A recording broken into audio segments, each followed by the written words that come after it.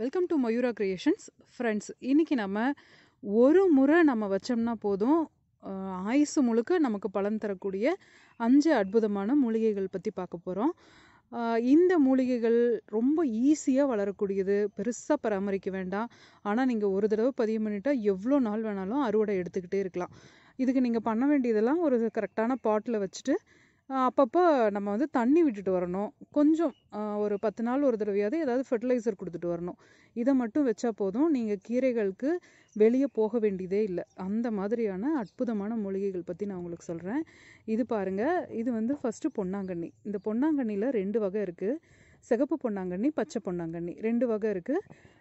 இந்த ரெண்டுமே நீங்கள் வச்சிட்டிங்க அப்படின்னா ரொம்ப அற்புதமாக இருக்கும். இந்த பொன்னாங்கண்ணி வந்து நீங்கள் கீரை பொரியல் செய்யலாம், சட்னி செய்யலாம்.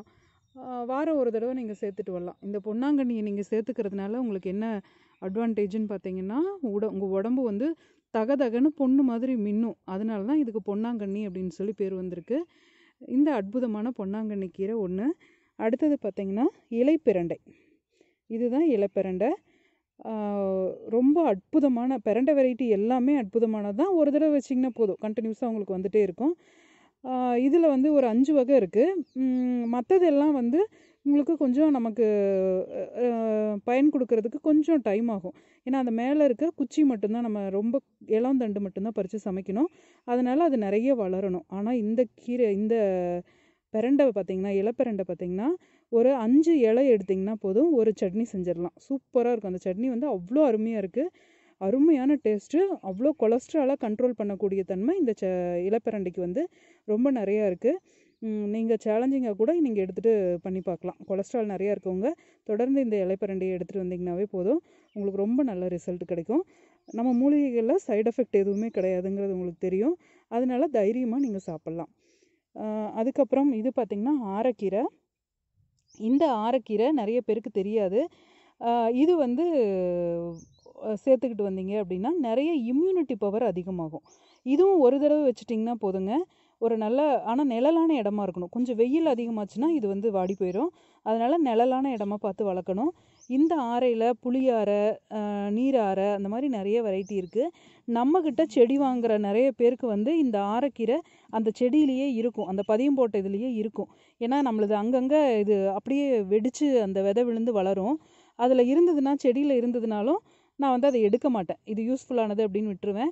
அந்த மாதிரி செடி வாங்குறவங்க இதை பார்த்தீங்க அப்படின்னா இது தனியாக எடுத்து ஒரு பாட்டில் வச்சுக்கோங்க. ரொம்ப நல்ல ரிசல்ட் கொடுக்கும். இது வந்து ப்ரெஷரை கண்ட்ரோல் பண்ணுறதுல, எதிர்ப்பு சக்தியை கூட்டுறதுல, இது எல்லாமே இந்த ஆரக்கீரை வந்து ரொம்ப நல்ல பயன் தரும்.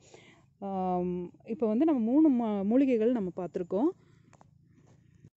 இது வந்து அப்பக்கோவத்தலைன்னு சொல்லுவாங்க. பொதுவாக கோவை வெரைட்டியில் நிறைய இருக்குது.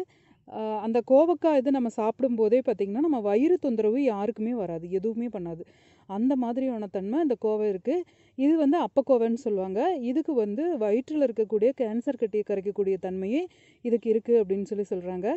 இந்த ஒவ்வொரு மூலிகைகளும் நான் சொல்கிறது எதிலிருந்து நான் ரெஃபரன்ஸ் எடுக்கிறேன், வைத்தியர்கள் சொன்னது, அதுக்கப்புறம் வந்து நம்ம சித்தர்கள் வந்து புக்குகள் எழுதி வச்சுருந்தது, அதுலேருந்து தான் நான் ரெஃபரன்ஸ் எடுக்கிறேன். என்ன புத்தகத்திலேருந்து எடுக்கிறேன் அப்படிங்கிறதையும் நம்ம தமிழ் ஹெர்பல்ஸ் சேனலில் நான் போட்டிருக்கேன். ஒவ்வொரு மூலிகையும் என்ன புத்தகத்துலேருந்து நான் எடுத்திருக்கேன், யார் சொல்லியிருக்காங்க, இதை எப்படி சாப்பிடணும் அப்படிங்கிறத எல்லாமே டீட்டெயில் அதில் போட்டிருக்கேன். அதோட லிங்க் நான் கீழே கொடுத்துருக்கேன். உங்களுக்கு டவுட் இருந்தது அப்படின்னா நீங்கள் அந்த லிங்க்கில் போய் பார்த்துக்கலாம், இந்த மூலிகையை வந்து யார் சொல்லியிருக்காங்க, எப்படி சாப்பிடணும் அப்படிங்கிறத. இது வந்து இலைகள் மட்டும் வருஷத்துக்கு வருங்க. இதையும் பதியம் போட்டு வச்சுட்டிங்கன்னா காலம் பூரா இருந்துக்கிட்டே இருக்கும், கொடி படர்ந்தே இருக்கும். எந்தெந்த இடத்துலலாம் கொடி படருதோ அங்கெல்லாம் கிழங்கு ஃபார்ம் ஆகி இது வந்துகிட்டே இருக்கும். இந்த இலைகளை வந்து சட்னி செஞ்சிங்கன்னா இதனுடைய பேட் ஸ்மெல்லாக இருக்கும். இதனுடைய இலைகள் வந்து பறிக்கும்போது ரொம்ப மோசமாக இந்த முள்ளங்கி சாறுனுடைய ஸ்மெல் மாதிரி வரும். ஆனால் வயிற்றில் இருக்கக்கூடிய கர்ப்பப்பை பிரச்சனைகள், கேன்சர் கட்டி, இதெல்லாமே கரைக்கக்கூடிய தன்மை இதுக்கு உண்டு அப்படின்னு சொல்கிறாங்க. ரொம்ப அற்புதமான ஒரு இது இந்த கோவை மூலிகையும்.